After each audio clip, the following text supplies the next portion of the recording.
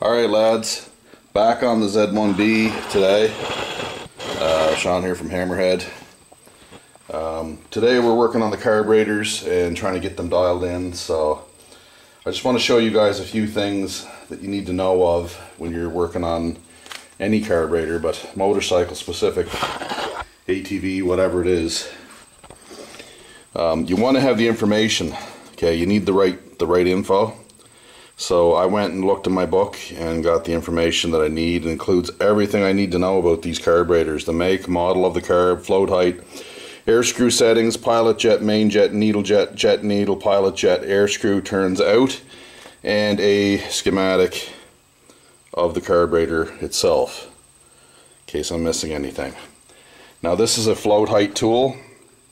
To check the float height on the carburetors, you basically put them on like that to check the height of the floats. It's in millimeters. Also, you want to take the carbs and you want to move them around so that you can see that the floats are all moving, that there's none of them that are stuck. This one's sticking. You guys can see that.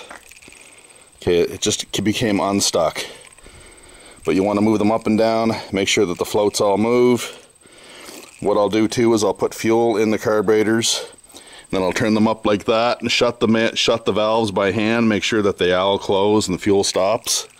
Set the float height. For a sticking float like this one, what I'll do is I'll take the pin out and I'll take some steel wool and I'll just polish the pin.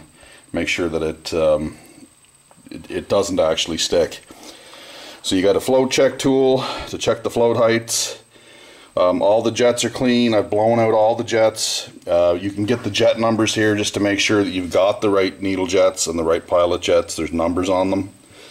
Check all those. Make sure that somebody hasn't changed them from stock. I know they haven't been because I worked on these last, so they're correct. But it's always something to keep in mind, boys, because you never know who worked on the machine and what pilot jet's in it, what main jet's in it. I've seen people drill out jets as well, and fuel's coming out of the pipes while the thing's trying to run.